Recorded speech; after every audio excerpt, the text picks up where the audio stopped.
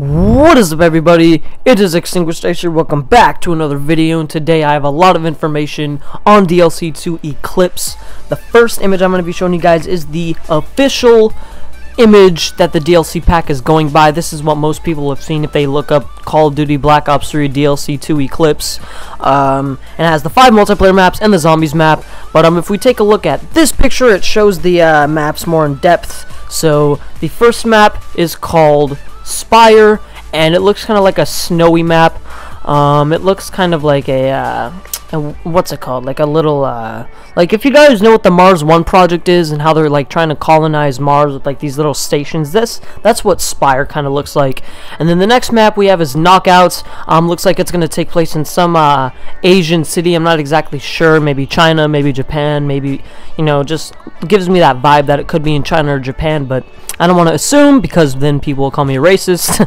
So and then this next map we have is called Rift, and it looks like some sort of like facility with the military and stuff like that. I'm not exactly sure what that is. And then Verge, this last DLC pack, looks like a facility of like saving power or energy and stuff like that.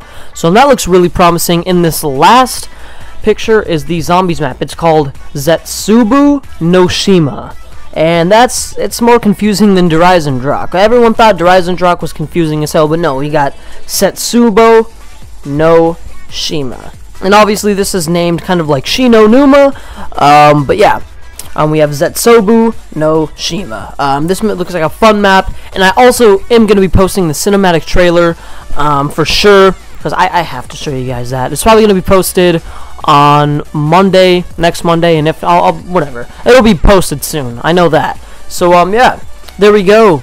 That's the information. And if we go back to the first picture here, it's going to be released April 19th, 2016. So obviously when that day comes, I am going to be, you know, playing through the zombies map for a first attempt. I'm going to be using a perkaholic again because, you know, I suck at zombies. No, but all seriousness though, I'm going to be using perkaholic just because I can, you know, go around the map and stuff. But these 4 multiplayer maps do look promising. Hopefully they're a lot better than these multiplayer maps in Awakening, because the only really good one is Rise, and Rise is still like not that good. It's one of the best ones out of the DLC pack, but it's not really that good.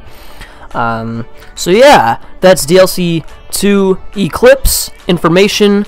Hopefully there will be like an actual trailer. But yeah, hopefully they also add new gobblegums. But I hope everybody did enjoy this video. Don't forget to like, comment, favorite, share with the friend, and subscribe to my channel today for some more Call of Duty Black Ops 3 DLC 2 Eclipse information or gaming in general. I'm ExtinguishedIce, and I'll see everybody later. Peace!